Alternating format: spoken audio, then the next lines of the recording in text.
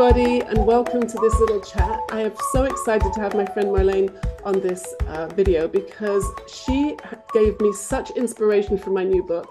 And I'm also very excited because I got a copy today. Everybody else has been reading my book and I hadn't even seen it. So thank you to Amazon because mine arrived yesterday. And I wanted to share with you her insight about empaths. And I'm going to read to you from the book. If hold on while I put my glasses on. If you're following along, it's on page 165 in my new book, Very Well. You can see it there. And I'm just going to read one page and then we're going to talk about it. So at the top of the page, it says, I do find myself wanting to fix them, to help them out of their misery. If they could just see that their suffering is coming from their thoughts about their bodies or their partners or whatever, they could be so much calmer. Sure, it's natural to want to help people. You are a natural helper. Have you heard the term empath? Yes, but I thought you hated labels and all that psychobabble stuff. Deborah laughed again. I do, but it's good to know why it doesn't make any sense. I hated the word triggered for a long time, but couldn't put my finger on why until I saw it was a very outside-in way of blaming others for how we feel. Oh, she triggered me, or that movie triggered me. Nothing on the outside can ever make us feel anything. It's always our thinking about it. The word empath has taken on a whole new meaning for me recently too, continued Deborah. Empathy is a noun. Being empathetic is an adjective. But in psychobabble language, being an empath has become a thing, a person. We love to thingify stuff. I was talking to one of my clients, who is Marlene, and her insight about this really helped me to see the misunderstanding. Deborah showed Helen a text on her phone. I do not feel other people's pain. I feel my thoughts about other people's pain. I feel my thoughts that I feel other people's pain. I feel the thought that I'm taking on other people's pain. I feel the thought that I could make other people's pain bearable by taking it over. I feel the thought that people in pain feel better because I take over their pain. Wow, replied Helen. That turns the whole empath thing upside down. So I'm so excited we get to talk about this today. So yeah, we were just trying to remember when we had this conversation. So it was about 2 years ago, is that right? Let me think again. When did I your pain course? That was last year, I think, at the beginning of the year. So it was like 1.5 years ago, around that. So yeah, when I read your book. Yeah. So the previous book, right? I came up with this insight. Where did it come from for you? So maybe I have to kind of contextualize it. So my first profession is a nurse. So I'm a trained nurse. And at that time, a little bit before, I had quit my job at a day clinic for multiple sclerosis patients. So, and during that time, I had really often, or like sometimes felt symptoms similar to my patients. Oh, wow. Start to think, oh, do I have the same? And but it was not really quite the same. And I also had thoughts on, oh, maybe they feel something and misinterpret. Like they think it's a symptom caused by multiple sclerosis, but actually it's something else. Oh. So I had kind of an open relationship to that, what was happening, but still had a strong, came up with the idea, maybe I'm so empathic, like I'm an empath, that's pain. So, and that is what I'm feeling, like parts of their problems, parts of their symptoms I'm feeling. And as I experienced that people love to be around me or were happy when I was there, I thought maybe they feel better because I'm taking on their pain. So, and it was also kind of stressful because I wasn't feeling really good. And I had, of course, thoughts on this, thinking about this, and became fully self-employed. And then I still sometimes had like symptoms like this, and I read your book, became more familiar with the idea that really pain and stuff can be a result or is a result of our thinking. Mm-hmm. And one day, magic happens and you have an insight. So I suddenly saw, wow, I just think I'm taking on other people's pain. I think I can feel their pain. Yeah. It was just, and then it was gone. It was like gone completely. As I'm listening to you, I'm thinking how amazing this would be for people, like nurses and social workers and people in the helping professions, because we tend to take on so much. Mm-hmm. When you're, listening or caring for people all day who are suffering, sometimes physically, sometimes emotionally, that to take that all on is so heavy. And it's, can be a real burden for some people, which is why there's a lot of It is. burnout in those kind of helping professions. And the burnout I can see is coming from the misunderstanding. Mm-hmm.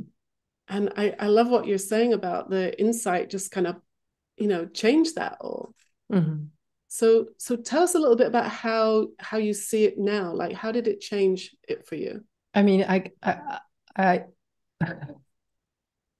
I can't even say what all completely. I mean, it changed completely for me, but I kind of see more clear where it had coming from, like this idea to take over other people's pain. I think it was something. I know we don't talk about childhood, but I feel that I developed the idea that this is a good idea to do, like to take over other people's pain, or really to really know what's going on with other people, or to know what their wishes are, their desires, and to really like be very quick by answering the desires or fulfill the desires. Mm-hmm. So it was helpful a lot of times. I mean, when you are with a patient who can't talk, Yeah. can't speak, it's really helpful if you have like antennas like this. Yeah. But it's, as you said, it becomes a burden if you think that's really what's happening. Because I see something, Mm-hmm. and I interpret that, Yeah. and then I do it, and often it matches. It's a match, but Yeah. really what it really is, it's an interpretation of myself. It's not really what really is with Yeah. the other person. Yeah. So that has changed too. It's like really knowing that what I think the other person wants is what I think the other person wants. It's not really what the other person wants. So Right. Thank you, because you just helped me see it a little bit clearer, because I mean, I think state of mind is so important, and it kind of illustrates what you're see what I think you're pointing to, which is if I if I think I know how someone else feels, I'm that, like you said, it's my interpretation of how yeah. I think they feel. I can never really know how anybody else feels, because No. we live in this, thought created reality. We're in this separate, reality created by our interpretation in our thinking. But as we build rapport, and we do things like deep listening, and we get more and more free of the contamination of our own thinking, like like Sid Banks would point to, and my thinking is much more in the moment and freer. My interpretation of what I think you're feeling or thinking is probably going to be more accurate. It's still an interpretation, but I've got less of my story or less of my agenda, less of my stuff I'm putting onto you or onto the relationship. And I'm more in the moment. And I think that's the beauty of the kind of coaching that we both do, is, that getting free of the stories that we're experiencing and just being in the moment with a client is that's real service, because it's not coming with our own agendas. Um, And think for nurses and social workers and, you know, other people, you know, in the caring professions, that's a major way that burnout can be, I don't know if avoided is completely possible, but we would take on less of that burden. Yeah, and you know what I feel also is kind of important is to see that wanting to know what the other person feels in order to react perfectly or like to help the other one is can also come from a place of wanting to control the outside world, controlling the other people's behavior, controlling what other people are feeling, changing that, changing, of course, changing this for good, but it's still a desire, a wanting to control. Yeah, and to know that there's no point to control everybody else, or like it's not necessary to do so for my own well-being. I'm safe. I'm so safe, and the other person too, even if they feel pain, even if they feel sadness, whatever is going on, it's still okay. Yeah, and that feeling of safety, I think, is so important. Yeah, and I think also, I mean, this to try to control other people's feelings is also, it's like futile. You can't do it. It's impossible. It's like you can stand on your head. It will never it's just something like, if you can like influence something, it's just momentary. It's nothing lasting, nothing that this people's life will change in any way, because they're in charge for their lives, and I'm in charge for my life. Yeah. And in a better state of mind, that's good news. That's great. It's freedom, right? Yeah, complete freedom. Yeah. Great. Well, thank you.